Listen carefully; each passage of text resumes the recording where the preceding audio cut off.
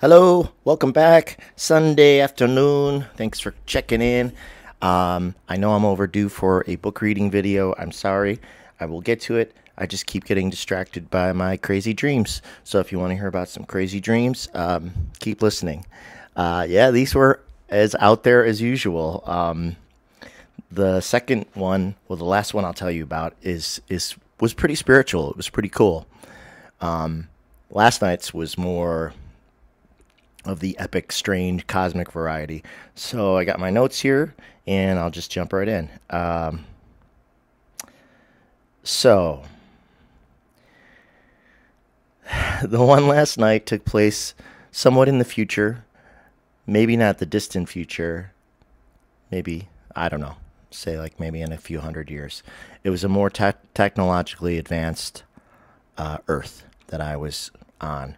And we had warp drive, we had spaceships, we had that kind of stuff.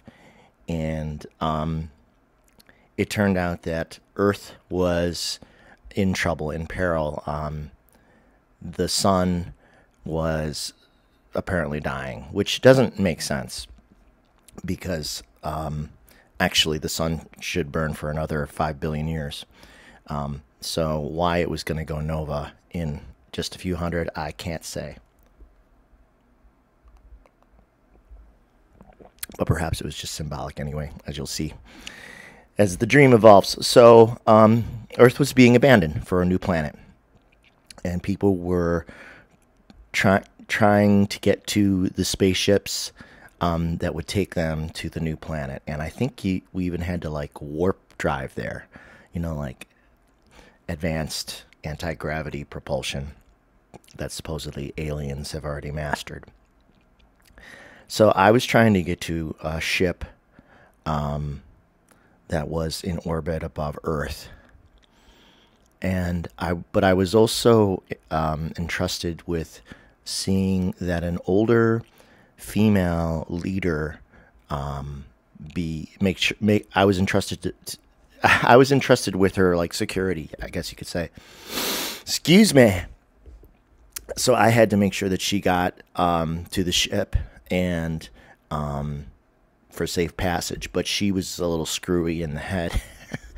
So she actually either intentionally or accidentally sabotaged the plan. They had given us all these instructions for like first we had to get into spacesuits.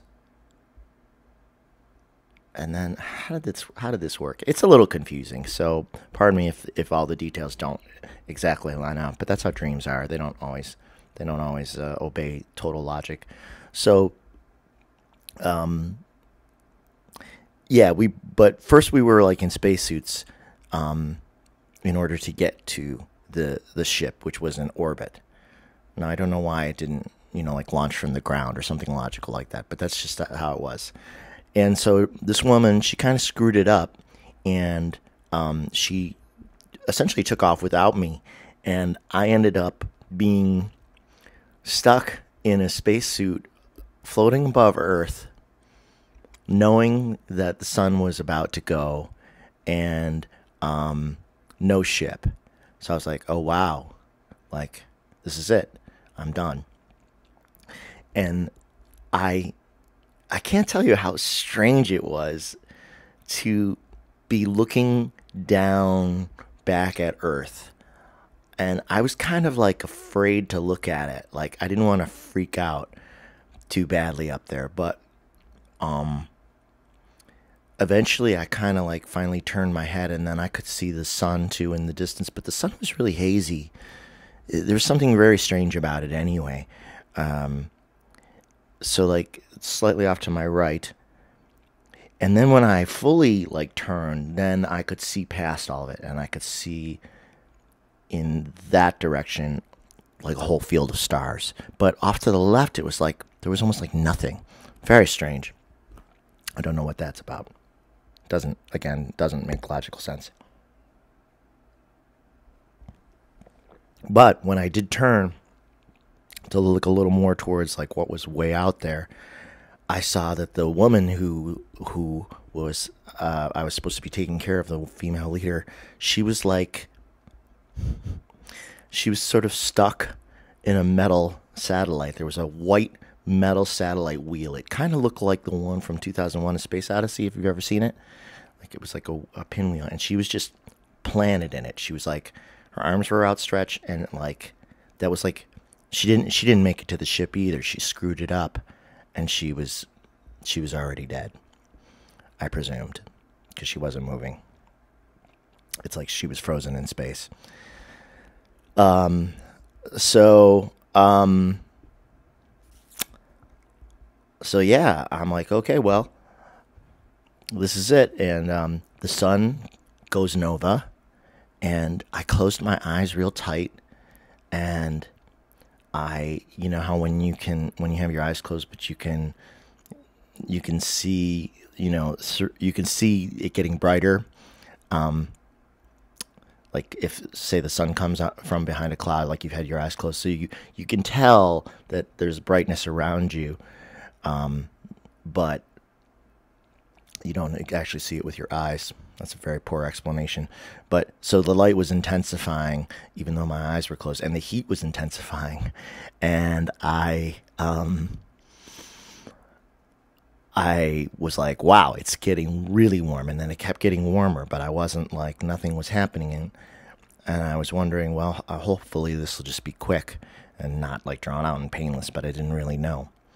And then for reasons unknown, I was catapulted through space. Instead of burning up, it's like I got pushed by the force of the waves of the energy being expelled by the sun. It doesn't make sense, but again, instead of dying, I got pushed, and I kind of, like, my body went into like kind of a warp, and I ended up, the squirrels are outside on the tree running around chasing each other. I ended up near the new planet that everybody was going to, the new Earth, which is kind of how they were referring to it. And I even like recall like being above that planet and contacting like some kind of support system of like space technicians to be like, okay, well, how do I, like, I'm up here in orbit, how do I get down to the planet? Can you help me? And they did. They helped me get from the new planet orbit down to the planet. So I had succeeded. I had made it. And New Earth, we'll call it New Earth, looked a lot like Old Earth, but it had futuristic aspects too. Well, I got the coffee shakes, and not so bad. So I was in a city, some kind of city, I presume on the East Coast, maybe like a New York kind of city, but of course it was not New York because New York was gone, but a new New York. And one of the ways in which this civilization communicated was there was a lot of videos and messages and lights and things projected onto the sky. Like you could look up in the sky. I've had this before in dreams. I presume that it could be a reality on this Earth someday, that they could have advertising in space. They'll figure out how to do mass projections onto the sky, which is a horrible thought of the sky being polluted by advertising. But I think it'll probably happen because that's just how we are here. Everything gets commercialized, because people worry about the number of satellites obscuring our ability to see the stars someday. Like as more and brighter satellites are put into Earth's orbit, they look more like stars themselves, and they also can obscure our view. Humanity, what are you going to do? So, but one of the things they were advertising, and I was like watching this, it was kind of, it almost looked like you didn't see the screen, but it behaved like a screen, like it actually, like there was a message on this thing, and it kind of turned towards me so that I could see it, but you could see it from behind. But then when it turned to face me, I realized I was looking at a projection of like an American flag in space, and I think I made a note about that.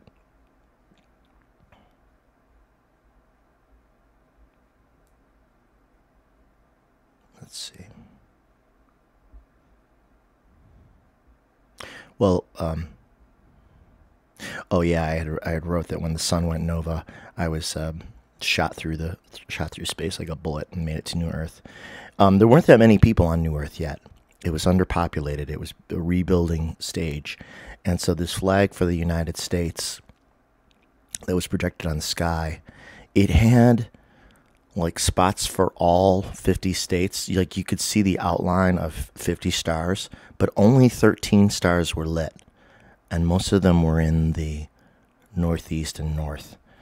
And I thought that was interesting because I believe that didn't the original American flag have only 13 stars on it for the original 13 states, colonies? And they were talking about it being year one. They weren't using the current. Hey, buddy, come on up. Shay's here. Come on up. They weren't using the current Roman calendar system anymore. It, like instead of it being, say, 2054 or 2154 or some futuristic year, now it was year one. It was a new beginning, which again I think is symbolic more than literal. And so it was a new America on New Earth in year one. And they were even talking about how we had to start over again at year one because of, I don't remember how they refer to it, but something like the betrayal of the nation or the end of the nation as we knew it. And then it sounded like they were referring to the years of 45, like that we're experiencing now. So even though this was the future, it was still like representative of now.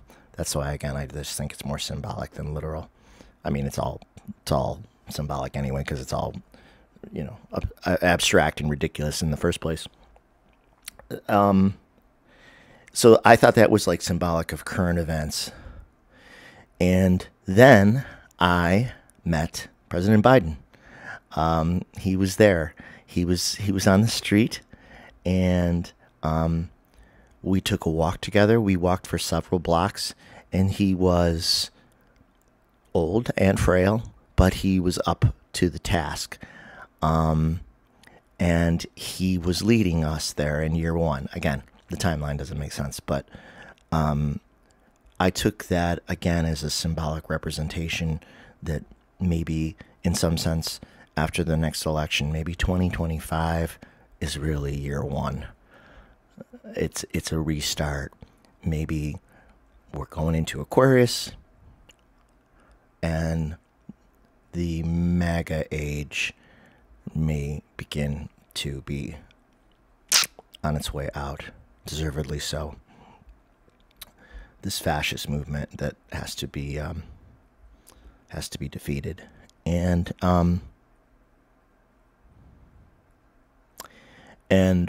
that's how I learned about year one. Maybe I already said this because they were broadcasting it on the video screens in the sky. They were talking about the year one celebration, and I don't remember the specifics of what President Biden and I talked about as we were walking down the street, but just the fact that he was there and we were chatting so casually, it's just like important that he was there, like symbolically. And then we got to an intersection, and he's like, well, I got to go do my thing. And then he walked off by himself. He just walked the other direction, and I think I went to a bar, and I was trying to figure out the new money, because the new money was funny money. It worked differently. And I had a couple drinks at this bar, and it was kind of festive but subdued. Yeah. And again, when I saw the projection of the American flag on the sky as I was standing there on the street, and the 13 stars that were lit up, like I think where New York would be on on the map. They were kind of laid out like the map of the United States. They formed the shape of the country. You know, from your perspective, New York would be over here. New York was lit, and like some of these other ones. But like I said, parts of the South were totally unlit. They were just stars, star shapes, but black, empty. And that feels symbolic too. And I think that's it. Yeah, it was pretty wild. See, I'm just looking here.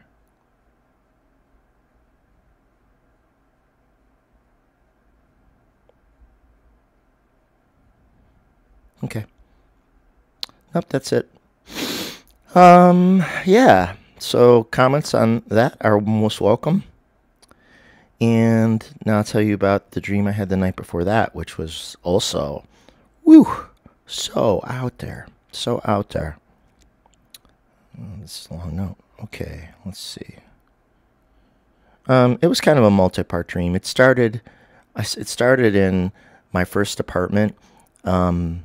After I moved out of the house after college, I stayed at home in the in the suburbs of Buffalo until I finished going to the University of Buffalo, and then I got my first apartment in like close to my family's house on a street called Linwood in North Tonawanda, New York, and I stayed there for 5 years, and it was fine. It was comfortable enough. And in this dream, I had bought that house and I was living in it so I could fully rent out my current house here in the city, both apartments, to, I guess, make more money, even though I wouldn't do that in real life. And then the two-parter of that dream was back at the house that I grew up in. I grew up in a house on a street called Stenzel, Stenzil, Stenzel Street. And in the dream, I think I was back in high school, because my mom was also in the dream going in and out of the kitchen into the garage, which were connected. It seemed like summer. I was reading a Kurt Vonnegut book that doesn't exist. And Kurt Vonnegut, I've read a lot of his books, and I refer to him often. I love his humor. He's kind of, there's something very, very recognizably human about his writing. The tone is always, you feel him through the tone of every book that he writes. And he comes across like a friend. That's what I like about his writing, and something I've tried to embrace in my own writing, that conversational tone, so you feel like you're having a conversation, or more than just like reading someone who's trying to be smart, even though he was very smart. And so I'm reading a book by Kurt Vonnegut that doesn't exist, but it was written like a scholarly religious text. So it had like old school language, like maybe it was written partly in Latin, and the pages were fairly sizable, but some of the type was like really tiny, and some of it was like it would have windows of like kind of like color, like there would be like a text box of purple, and then that text would be within it, and then there'd be other text outside of the purple. It almost looked like how you see some religious texts, like sometimes the colors within like a Bible are kind of ornate if they go to the bother of a special printing job. I don't know. Do they do that? Or like, like the first letter of the sentence is really large, like, and kind of gold, and then, it trickles into the rest of the text. Things like that. And like I said, the text was so small, I almost needed glasses. And, excuse me. The book was presented as a conversation about how to solve the problem of life, or the secret of life, or the answer to life. And the plot was that it was a debate among 3 scholars. So 3 scholars are featured in the book, and the book promised on like the back cover description that the best idea from among the 3 scholars would be presented at the end of the book as the solution to the problem of life, the issue of life, or the challenge. And one scholar out of the 3 was of the light, and the two others were of shade, or varying shade. So the book was kind of mysterious. Like, who would have the answer to life? The scholar purely of light, or the one of the less light-filled scholars? And I found the book tough to read because of the old ornate language.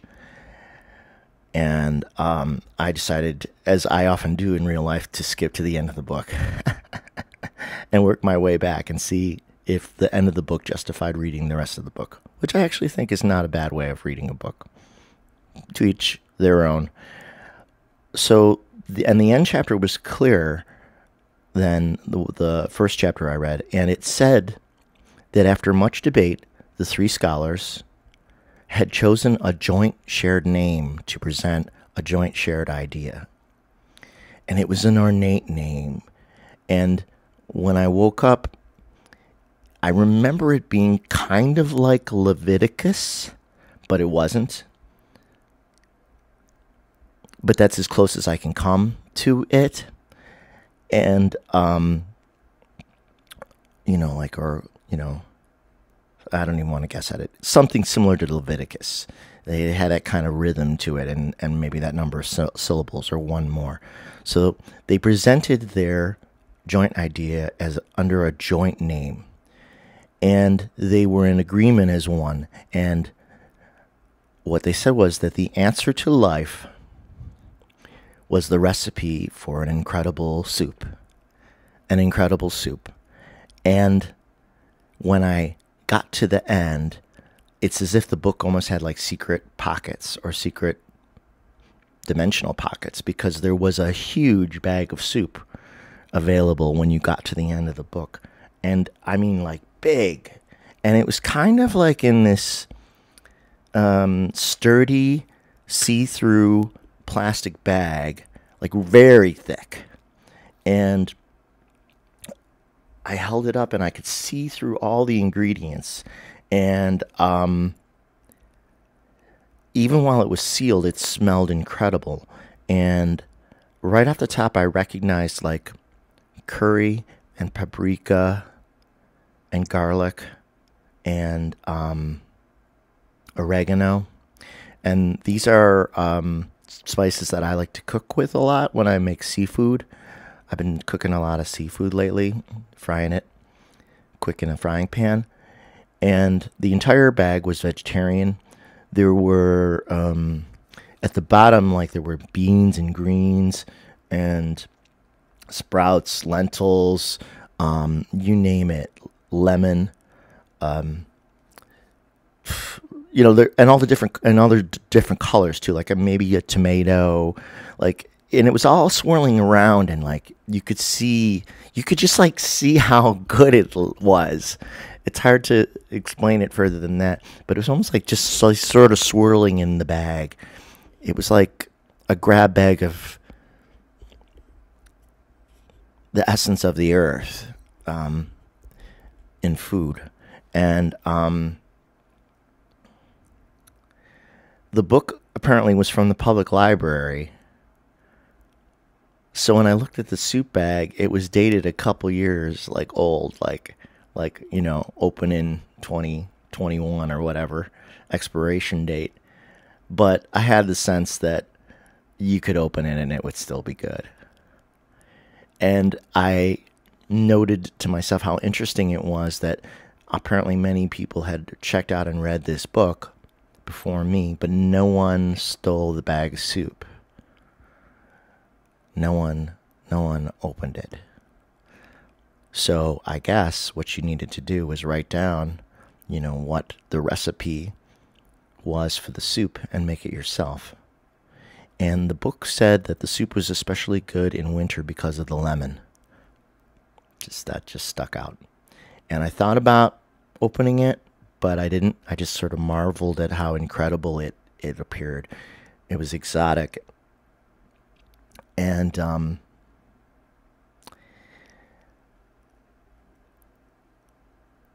I was reading the book while sitting on the downstairs toilet. next to the kitchen. And when I finished and I got out of the restroom and I went to the kitchen, my mom was at the stove cooking a huge pot of soup. So, and she was younger. So there you go. So I thought that was kind of cool, like a cool ending for her to be making the soup at the end. I don't know if she was making that soup, but she was making a soup. So we'll presume that she was making the soup. So then I wrote about this to my mom, and she wrote, "Oh man, this is interesting. Look up Leviticus. Isn't that biblical?" She said, and she wrote, "Me like soup." We joke like that sometimes. "If it can cure a cold, it can fix the world." So then I did look up Leviticus, and since the three scholars decided to write under that name, and the book of Leviticus, per Wikipedia, is Latin, is the third book of the Torah and of the Old Testament, also known as the third book of Moses. Many hypotheses presented by scholars as to its origins agreed that it developed over a long period of time, reaching its present form during the Persian period from 538 to 332 BC, though this is disputed. Most of its chapters consist of Yahweh's speeches to Moses, which he tells Moses to repeat to the Israelites. So, I'm not a Bible pusher, but I just find that most religious texts seem to have some sacred knowledge in them, and then other parts that are less maybe pure, because all of these texts were written by human beings who are fallible.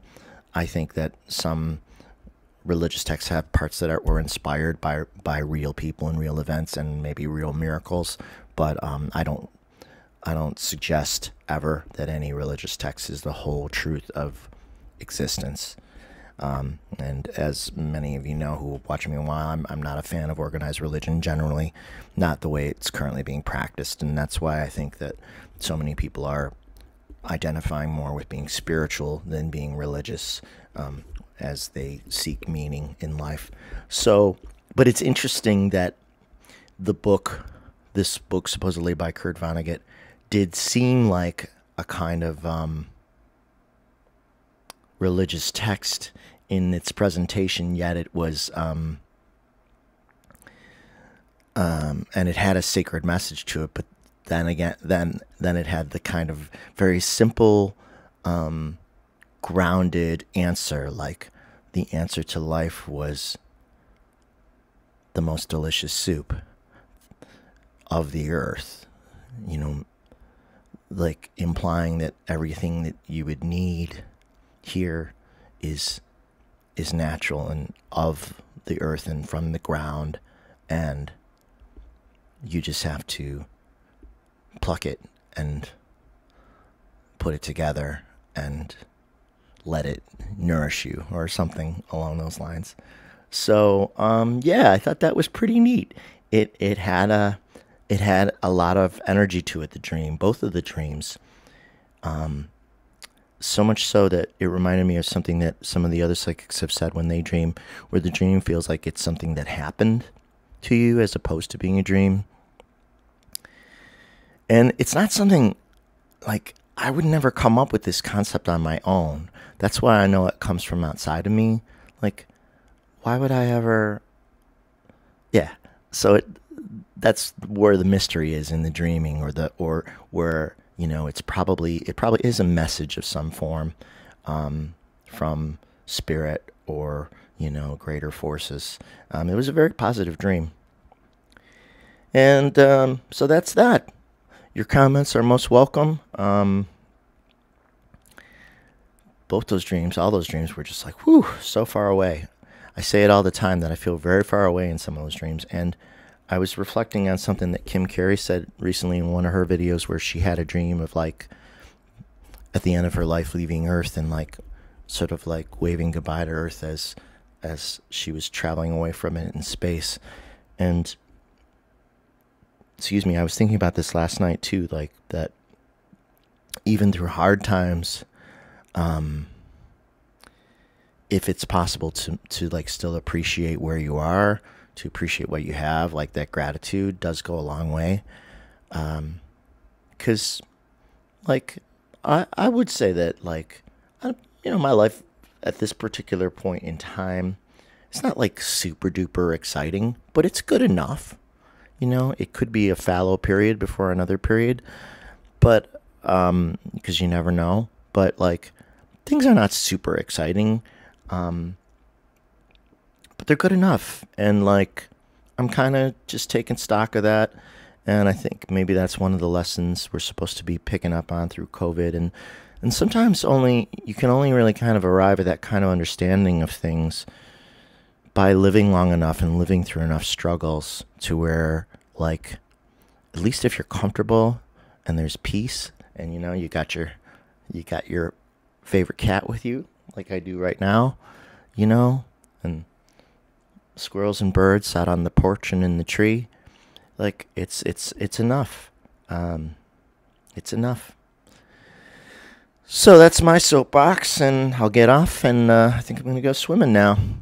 Have a little more coffee and go swimming. So have a great rest of your weekend. Thanks for tuning in. I will do a book reading soon. I promise. Okay. So comments most welcome. Let me know what would be in your soup of life. Okay, take care. Bye.